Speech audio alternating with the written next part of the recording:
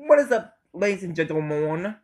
Brett Mess here. We are back with another YouTube video. So yes, today's YouTube video, yes, confirmed for the new Mortal Kombat 2021 movie slash reboot.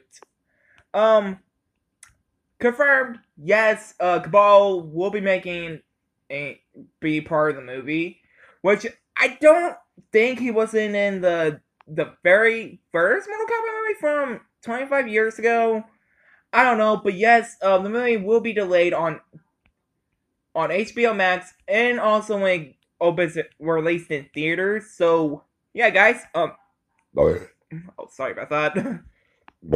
Sorry about that. And if you're wondering, who will be this actor who will be playing as the Kabal? Some very cool actor named Daniel Nelson. If I'm not correct about that, let me know down in the comments below. Hope you guys like, comment, subscribe.